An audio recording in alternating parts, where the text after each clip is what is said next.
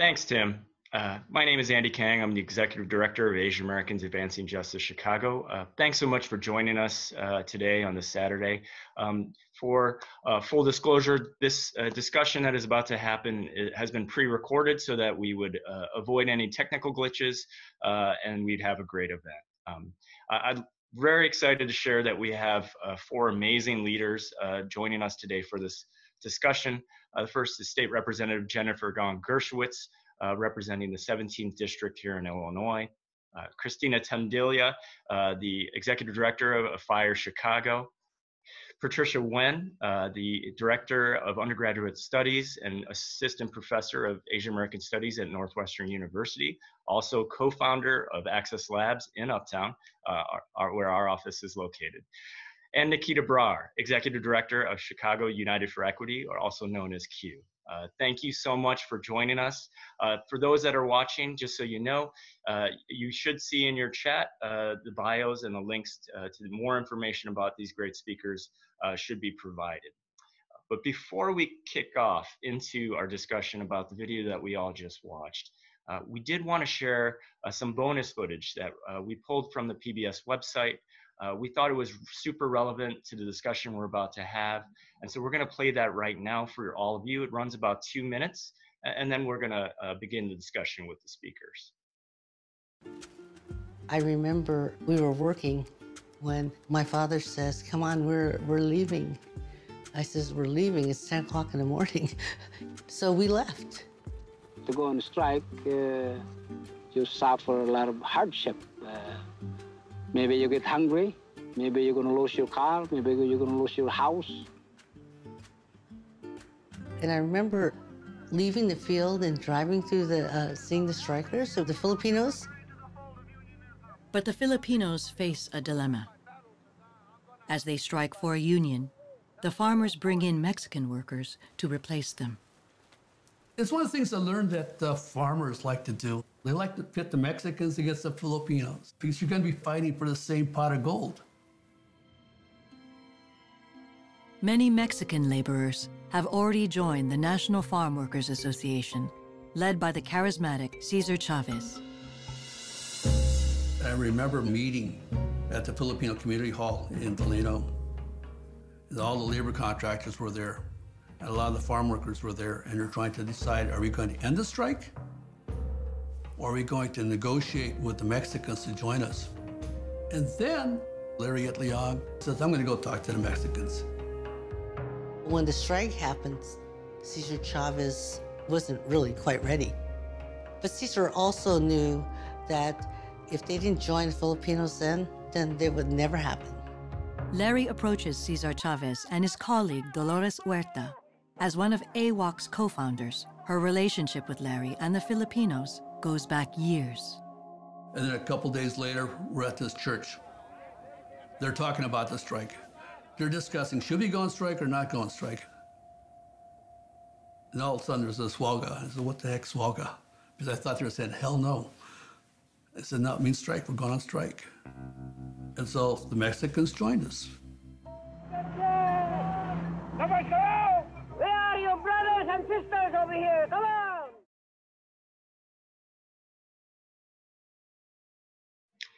So that, of course, was the story of the 1965 farm workers strike that is very well known. More so for Cesar Chavez, we thought it was really important to share that story for purpose of this discussion. So I'm going to jump us off with one question that I'd love to hear from our esteemed panelists. Just watching that video, your thoughts, your feelings, what moved you from the video, and yeah, just share from your perspective as Asian Americans what those were. Well, I'm happy to start. For me, watching these moments, I felt a personal connection to these stories, and for me, it was a reminder of the power of our shared experiences. But more than anything else, it just hit me on an emotional level.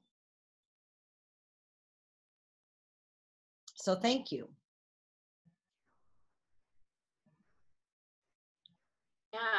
Again, so Kristina, and I'm the executive director of Alliance of Filipinos for Immigrant Rights and Empowerment. And I gotta say, just watching that clip, it always just grounds me in just this rich history of organizing that happened with the Filipino OAX community, with the broader Asian community, and also these examples of solidarity with other communities. And remembering also that struggle. And something that struck me too is that it didn't just happen. They didn't just say, okay, we'll work together. But there was deep relationships between workers and organizers that allowed that solidarity to happen. And so for me, watching that is really powerful, and it really grounds me to think about the struggle today for immigrants, for workers.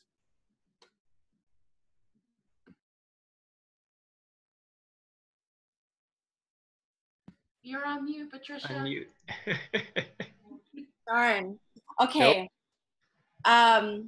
So this documentary series is really powerful as it traces the history of Asian Americans from the Chinese Exclusion Act all the way to post 9/11, and really thinking and seeing the expansiveness of that history and the power of people mobilizing and organizing together that is centralized in this piece that I think is really significant, especially as it speaks to this moment, and the ways in which, as you were talking about, the importance of solidarity, right? The importance of cross-racial alliances as people, laborers go on strike. And in this moment, we see essential workers, a lot who are undocumented, a lot of people who are immigrants and refugees who are on the front line in food services and meatpacking industries, in as nurses, right?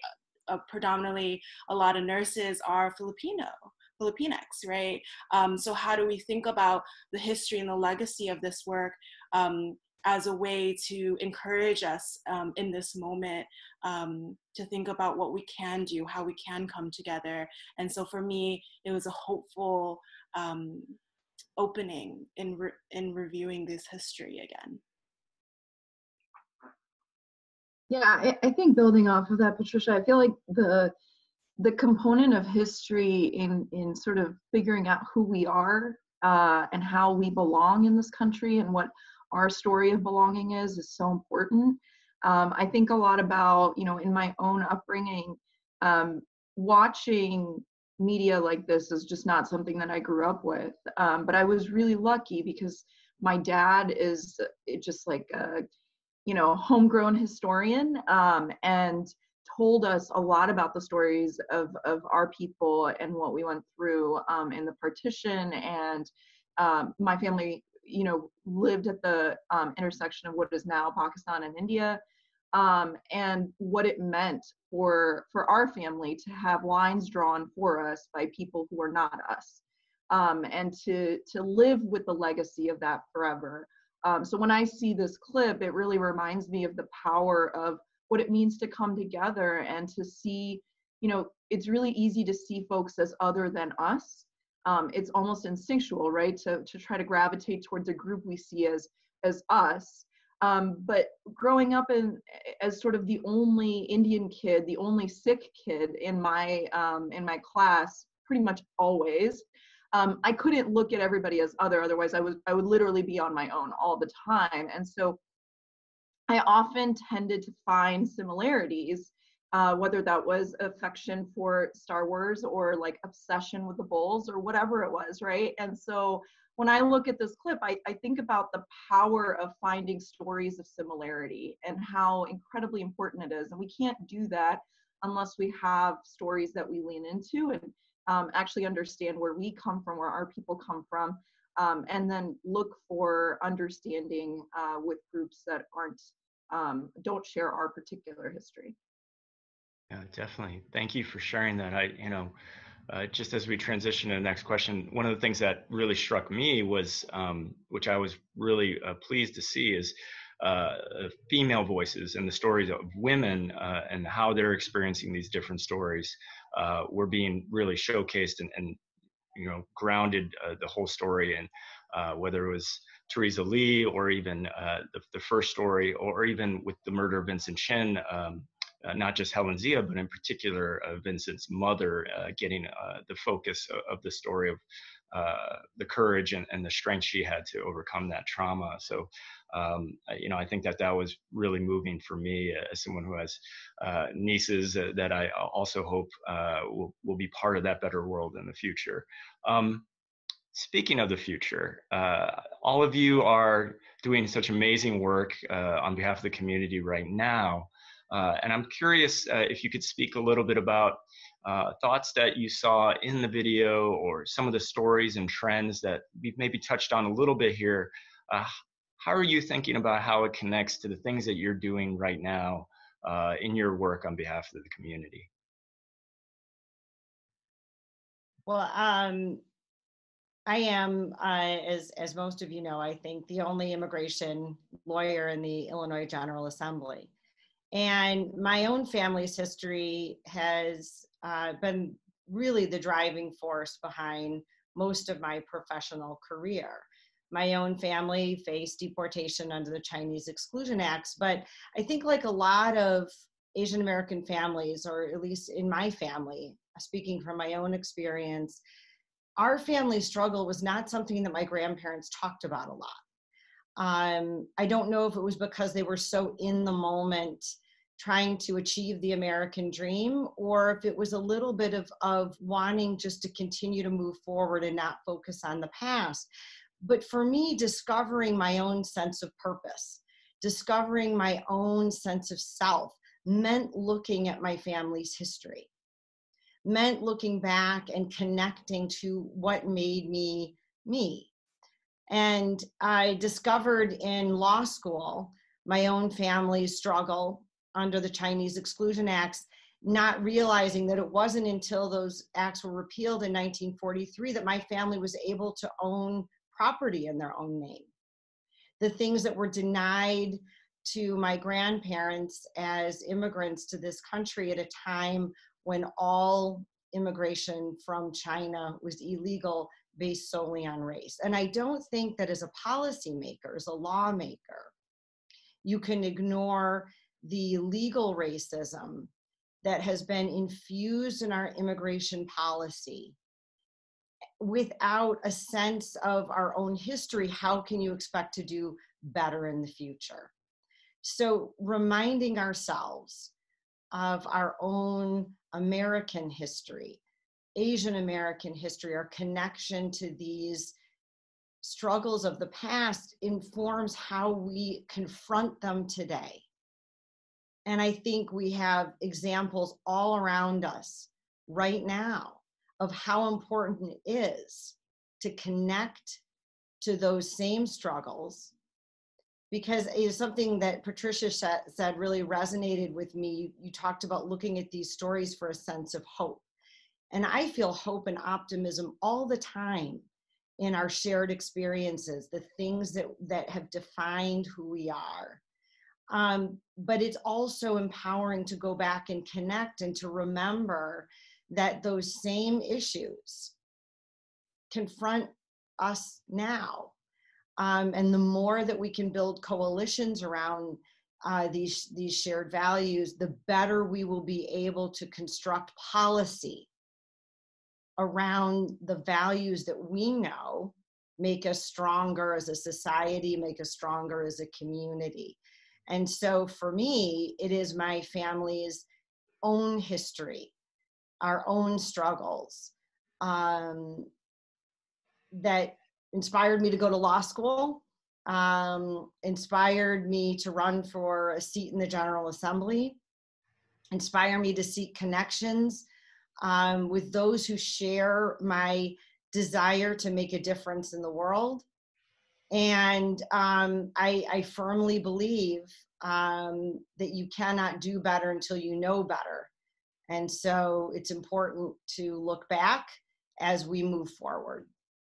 Thank you, Jennifer. I mean, the Patsy Mink story, being told by the boys club to wait your turn, right? I'm sure that's something you can relate to. And on the immigration front, we did just recently see a suspension of all effort to suspend all immigration as we know it. It does kind of hark back not just to the Chinese Exclusion Act, but you know, and maybe we forgot a little bit. In addition to the Chinese Exclusion Act, in 1924, all immigration from Asia was banned, right? And so hopefully we're not seeing history repeating itself there. But others, I know you're all doing amazing work in community. We'd love for our audience to hear more about that, but also, yeah, your thoughts about how it connects to what we're seeing in this video.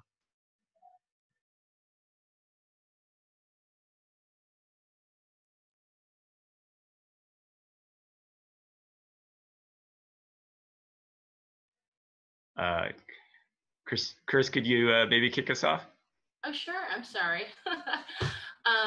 Yeah, there's so much to say thinking about how these stories of struggle and these themes around solidarity, themes around a lot of these the women that were featured in the documentary. I think about that a lot in terms of how many more people who also were a part of the struggle around Asian American organizing and the movement. And I'm particularly thinking about that in the work that I'm doing today around immigrant and worker rights and the fight for domestic workers, for their labor rights, their access to healthcare. And just like the farm workers, where that work, because of who they were, that was not valued, it's the same thing. And today you're seeing it in an intersectional way, because it's women's work, because people are immigrants, because people are undocumented. And so I really think that those connections connect to that history and here today. We're seeing that, and so we really can learn from what those struggles from the past. And for me, seeing that history and knowing as a young person, I was lucky to high school be able to learn about Asian American organizing when I know a lot of people weren't. And so for me, that I really resonated with what I think it was Mimoa said in the documentary about how something clicked for her around this is how my experience is connected to this broader movement. And I think it really pushed me and motivated me to do this work as an organizer, to work in community. I don't think a lot of people are like, yes, this is the career that I'm gonna do. It's because we have to. It's a part of our experience, our lives. And particularly around, I think about immigrant rights when our families are being torn apart. There's kind of the story of, you know, people coming to the United States, and it's this kind of like fuzzy, like American dream and open arms. And I think something that I resonate with is that the story to that is actually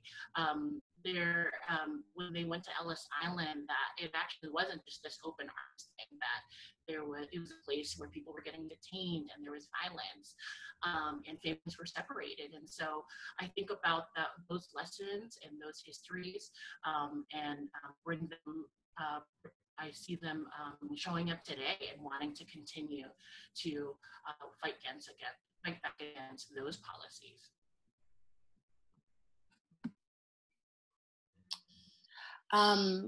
So there's a lot of ways that I want to respond to the question of how this work impacts us in the current work that we're doing. For me, I'm thinking about it in terms of like the layering of history that's happening and the things that are happening so close to each other, right? Like I'm thinking about Vincent Chin and his death in 1982 and the end of the Vietnam War that happened like just a few years earlier in 1975, right? And then a few years before that, in 1968, the Third World Liberation Front that sought to begin, well, it should be third world studies, but now it's known as critical ethnic studies, and I could go into that a little bit later too, but just how all these histories are happening, like not in a linear way to one another, right? Like there is no clear progress narrative. It's constantly imbued with like political and people's struggles to fight for their rights, to fight for better working and living conditions in many different ways. And so I was thinking about it in relationship to this time period, right? The late 1970s, the early 1980s, because my parents are Vietnamese refugees. My father and mother escaped from Vietnam after the Vietnam-American War, and my father was actually imprisoned for 4 years in re-education camps. And so I was really interested in issues of or I am really interested in issues of state violence and incarceration as a result of that in many different ways. But I'm thinking about like, how does this history localize itself within the Chicago context, within the Uptown context, within the context of Argyle Street, which is located in Uptown, that is more recently historically known as like a Southeast Asian neighborhood and district, right? What does it mean that in this moment in the late 1970s, you have this wave of Southeast Asians being forced to migrate and resettle in the United States context because of the loss of the war, right? And so we see the surge of like Vietnamese, Cambodian, and Laotian. Simultaneously, we also see like the Great Migration, where there's like white Appalachians moving and organizing with the Black Panther Party in Uptown on issues of class, on issues of just like really breaking down how we're thinking about just working conditions and living conditions, right? And that we see this like cross-racial solidarity that's happening as this area is also being gentrified. So you see this layering of history that's happening that's really interesting to me. And so what I'm actually interested, I know this is for later, but just thinking about how I lost my train of thought, but just thinking about how like this documentary might unfold in regards to these shared history with other racialized groups, that it's not just contained within how we loosely define Asian America, but how are we thinking about it in relationship to Latinx communities, in relationship to Native American communities, and in relationship to Black communities, right? That are completely racialized and racialized differently, and that it's all within the same system. That when we're thinking about the Chinese Exclusion Act, or we're thinking about these acts that seek to deport Southeast Asians, that it's not disconnected from the anti-Black violence that's happening in the United States context as well. So just thinking about how all that relates to each other. Definitely. Niketa? Yeah, I think when I think about how this documentary inspires and connects with the work that I get to do at Q, I often think about, this very simple theme of belonging, and who sort of is seen as having the right to a voice, the right to civic power, and how that's divided, and how we're so often pitted against each other. And in Chicago, Q got started because of a fight for my local neighborhood school. And the school district sort of challenging the right of the school boundaries to exist where they were, and trying to change those boundaries, frankly. And in many ways, when we started to say, no, that's not acceptable, and the community that was organizing there was predominantly Black. It's a predominantly Black school. And when that community started to organize, the district's response was to sort of say, well, we're actually doing this on behalf of Asian Americans because Chinatown is right next door and has been asking for a high school for such a long time. And so sort of my own personal identity being between two worlds, right, and in this space was really this incredible moment to sort of realize why it is that my dad kept telling us these stories at the dinner table about division and factions and identities and the ways in which there's this false narrative about our differences. And many of those themes keep coming out over and over again. And the idea that, you know, there is this, there's just not enough. There's just not enough money. There's just not enough resources. There's just not enough power for all of you to have a say, right? So Q's work came out of that particular case, and we really started to organize, and we started to say that civil rights work in the modern era cannot be legal work exclusively. It needs to start with hearts and minds, but not stop there. There's a lot of this idea that, you know, diversity, equity, and inclusion is about people understanding their implicit biases, and I would challenge that and say that understanding your implicit biases without working for policy change, without working for legislative action, without creating a different power structure is frankly a feel-good strategy and a band-aid on many of the challenges we see in our world. So Q's work is about how do we organize, right? How do we start with hearts and minds and seeing each other for who we are and our similarities, and then work from there to get to changing narratives, and from changing narratives to changing laws and policies. And so in that case at NTA, where we were founded, we were actually able to secure the first time in national history that we were able to stop a school closure on civil rights grounds because it violated and had a disproportionate harm on Black students. That's not a thing that we often say. Even if we know it's true, we're not able to prove it. And so the work we're doing is about thinking through, first of all, how do we connect people's stories to one another? How can I see your humanity as part of my humanity, and that all of our futures are tied in the same thread? And that if I believe in a democracy, if I believe in the idea that my voice matters, then I have to believe in the idea that your voice matters, and that, in fact, sometimes it's not about making sure that people whose voices have always been part of the political process are still there, but instead to say who's been excluded and how do we center those conversations and those harms that have been part of our history. Absolutely, absolutely. I mean, a mission of my organization, Advancing Justice, is racial equity, and it's not in parentheses racial equity just for Asian Americans, right? It's for everybody, and we all, I think, many of us that we've just shared that know what it's like to not be heard and not be seen, and we certainly, as we fight for justice, don't want to do the same thing to other groups, right? While we're doing that, and I'm just hearing Kristina, I know it takes a lot of intentional work to even have a Pan-Asian unity and coalition. We're both members of the Pan-Asian Voter Empowerment Coalition that have been working with Jennifer for the last several years.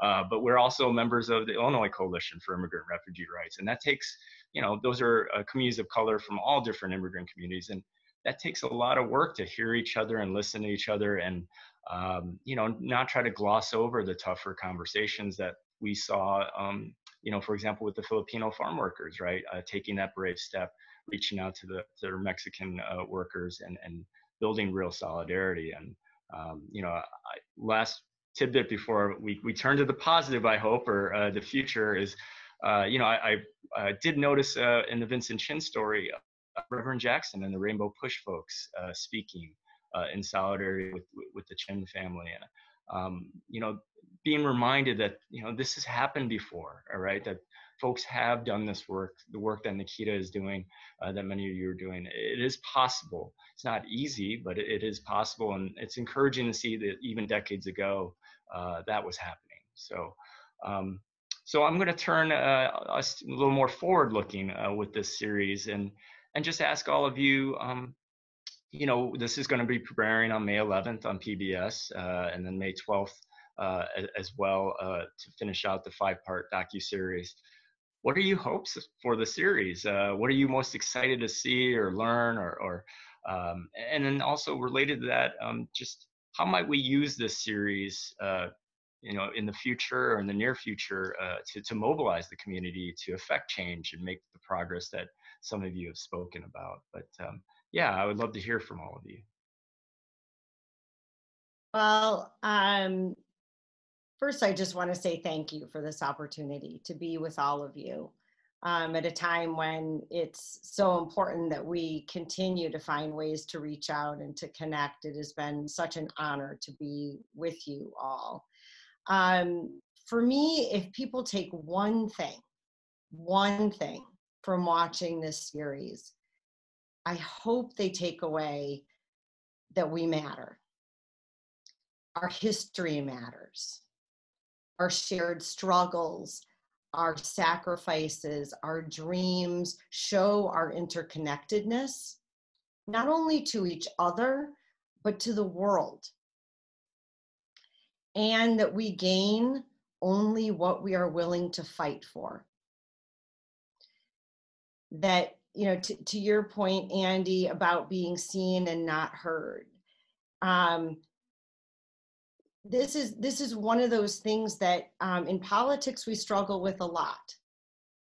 Prior to Representative Teresa Ma being the first Asian American ever elected to the Illinois General Assembly, there were no Asian American voices in the Illinois legislature. Now there are two, with me being the second in the House, and then with Senator Ram Vilavalam in the Senate. There are 3 Asian Americans for the first time in Illinois history representing Asian American voices in the legislature. That is progress, but we had to fight for it. We had to fight for it. We had to fight for it by making sure that we had a representative map that would enable Asian influenced voices to be elected. We had to fight for it by working with coalitions to build power and influence. And I think sometimes as Asian Americans, we feel like we can't demand to be seen. We can't demand to be heard. But I think if this documentary has taught us anything, it's how important it is to be visible, to be part of the conversation, to build coalitions.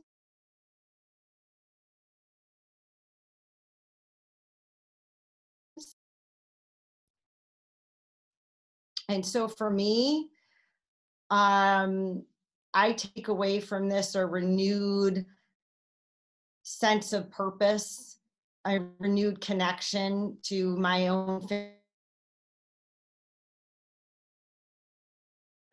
Was ahead of her time. She came to this country before women were allowed to vote. She was a teacher. She was one of the most important influences in my life. She always taught me that I could be anything in this country. She didn't live to see me elected to the Illinois General Assembly. I hope that through our work, we honor that history, not only our own personal histories, but the shared struggles and experiences of all of us, because that's what makes us Americans. That's what makes us Americans. And the American dream belongs to each and every one of us, and it's worth fighting for. So thank you for this opportunity. Thank you for giving us this moment. And I hope that it continues to inspire others. Thank you. Others? Yeah, I will, you know, what I would say in terms of what I want to see with this the series is I hope people use it as a launching point to have these conversations and really reflect on what was the history and struggle of our community, and seeing that it was a part of that struggle was seeing workers, seeing parents, seeing families coming together and building solidarity with other communities and struggling through that, but in the end coming together and fighting for their rights.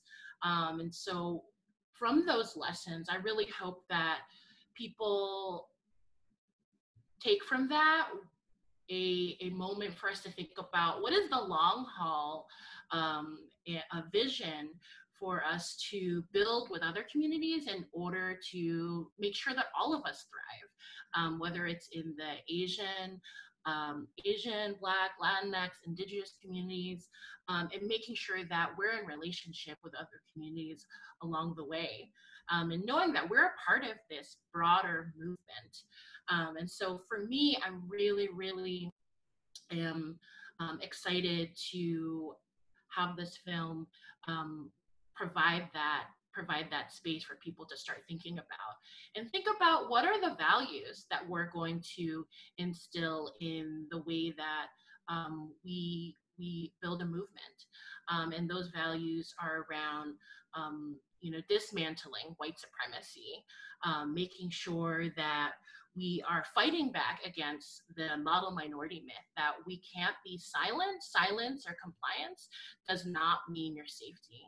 And it's also our duty not to fight for our communities. And so that's something I really hope people take away from this film. And I'll end with just remembering one of the popular things that they would say at the farm workers meetings is isang bagsak, which means one fall, which translates to one fall in Tagalog, which is basically this idea of solidarity, and that all of us are connected and drawn together. And so that is our work, and that we have to make sure that we're supporting each other and fighting for each other, because our liberation is really connected in that way. Definitely. Patricia, Niketa? Absolutely. Before I continue, I just wanted to thank Advancing Justice for hosting this. It's an honor to be on this panel with everyone here, and to hear you all reflect about the powerful work that you're doing, and the heart with which you enter this continued struggle in many ways. For me, in this documentary series, I'm interested in seeing three aspects, actually. One is like the intergenerational connections, just kind of drawing from what Jennifer shared about your grandmother, just thinking about my own father having escaped war, but he's been a community organizer in Chicago for over 40 years. And we see also in the documentary, we see intergenerational struggles of mothers and daughters, of mothers and sons, right? Of parents and their children and the generations after. So I'm really interested in this notion of togetherness, of what it means to fight for each other in both like the traditional notions of family, but in a more expansive notion of family, in the way that, as echoing what Kristina was saying, our liberation is tied up in one another's liberation in many ways, and how do we ground ourselves from that point as a place of continued struggle. The second thing that I'm really interested in is artistic production. Like Asian American cultural production is really beautiful and amazing in different ways. How has cultural production and artistic practice been used to mobilize people? How has it been used to make our stories heard and centered in these various ways? And for me, I'm thinking about it in relationship to Asian American spoken word artists who were so pivotal in the 90s for politicizing a lot of young people in the United States context. And then the last piece that I'm really interested in seeing is just like, how have people mobilized? What are some of the strategies and tactics, and what are the like historical political context that they were working in and struggling through? How can we learn from their lessons in terms of like what has worked, what hasn't worked, and the bonds that have kept them together in different ways? And what does that look like cross-racially, right? That it's not just within Asian America as like a fixed identity of sorts, right? Because it's not. It's a political identity in many ways. It's a tool of collectively mobilizing together. And so how has that been used with other racialized communities of color? And how can we continue to enact that in different ways? And the way that I see this documentary series as a tool of mobilization is through education. For me, I teach in Asian American Studies at Northwestern, but I also teach community classes in Uptown, teach-ins, workshops, and I'm really interested in the form of the documentary as a vehicle that allows people's voices, people who actually experience these histories and their families' experiences, to share it, and for people to feel that history through the retelling and the importance and power of narrative and what it offers, especially in thinking about what does it mean to work in a field that fought, like literally the Third World Liberation Front, that fought for ethnic studies, that what it manifests today to be. In 1968, they were hosed down. They were met with police batons and extreme violence just to ask for curriculum, just to ask for a non-Eurocentric curriculum that centers their people's history, their people's struggles, and to shed light on histories of colonialism and US imperialism. So what does it mean to continue that fight to learn these histories so that we don't repeat them, so that we have a better future? Yeah, yeah. Niketa. Yeah, I mean, Patricia, I love what you said about, you know, our families and the idea of this expansive family. So kind of like pulling on that string, I think my first hope is for our Pan-Asian American family, and for people watching, you know, we have so few images of representation in the public narrative, and oftentimes it's, you know, frankly, it's Asian American representation for white gays. You know, Asian Americans cast into roles hunting down terrorists on primetime television is not the kind of representation that speaks to me. But I think about this series as being the kind of representation that would have been really incredible for, you know, a 13-year-old version of me. I was in my freshman year of high school when 9/11 happened. And so growing up in a household and having family get-togethers with men who wore turbans, and then living in a world where that was told to me that that's what made us unsafe. Like, we were not to be trusted. We're not fully American, right? So seeing this version of what it means to have an Asian American story, not an Asian story, not an American story, like truly the intersection of our identities and our history in this space, and what belonging means for us, is really powerful. And I specifically want to think about the beautiful way in which women's representation was weaved into the storytelling in this series is really powerful, because I think many times, right, there's this idea of Asian American women being subservient and docile, and not having a voice, right? And this is an incredibly, I mean, it's a very Western, backwards idea, frankly, of feminism, that because we have, you know, cultural practices that are different, that we don't have a beautiful celebration of power. And I'm not saying that from my generation. I'm saying that because the stories I grew up on are of my great-grandmother, who was widowed at a time where property rights were not given to women anywhere, certainly not in India. And she still fought to make sure that her daughter had a college education and became a teacher for her community. So the power of women's storytelling in the Asian American storytelling in this series was really powerful to me. And I hope that our Asian American community, our family watching this, is able to take that and say, you don't actually, not only are we not a model minority, right, but that the stories of sort of fitting in, not challenging the status quo, not challenging white supremacy, that's not our role. Our role has always been to challenge and to disrupt and to further thinking, right?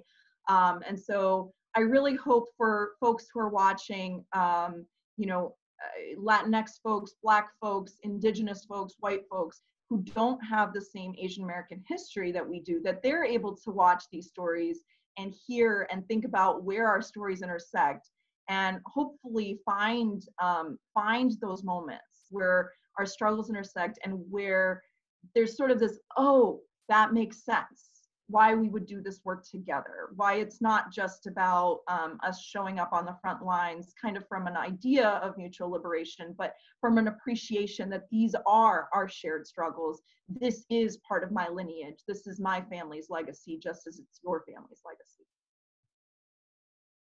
Definitely.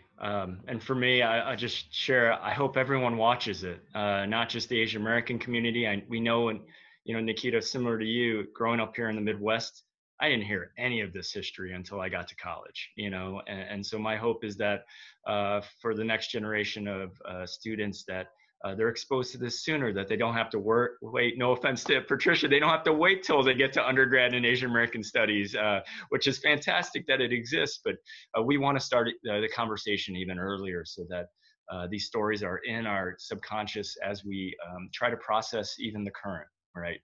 Which we all know is kind of bananas, right?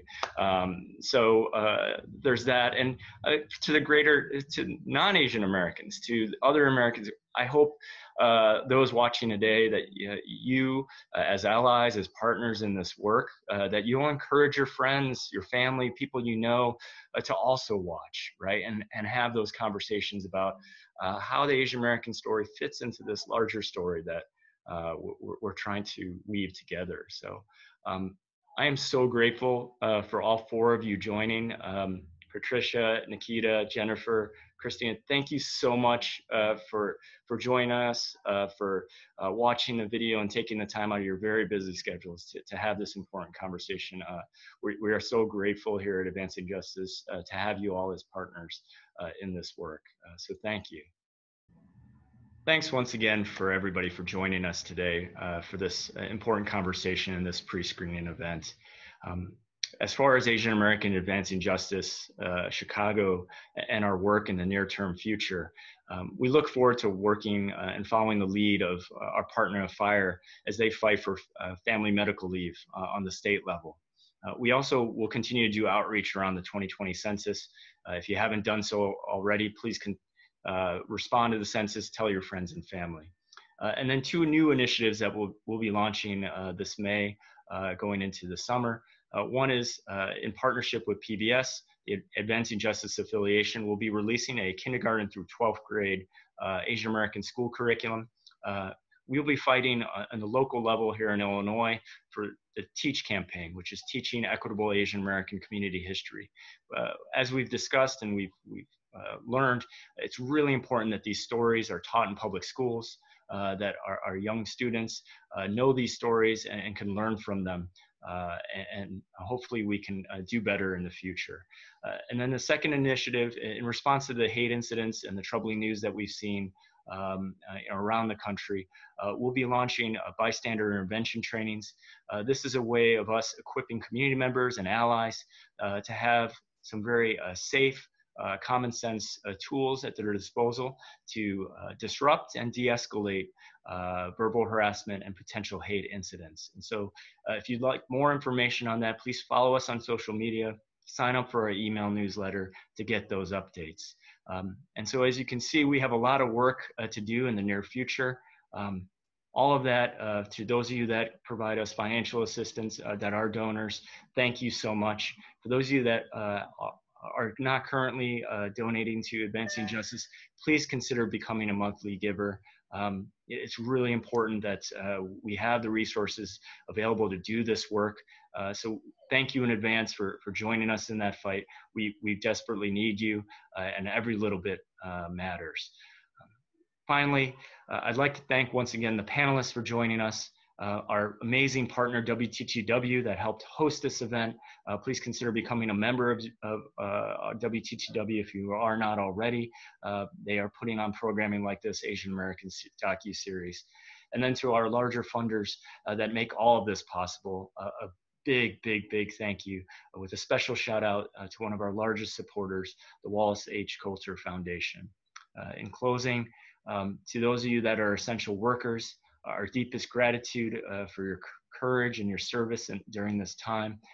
For the rest of us, I pray we'll all stay home, stay safe, and we will get through this pandemic together. So thank you once again. I'm going to kick it back to Tim at this moment, but thank you so much.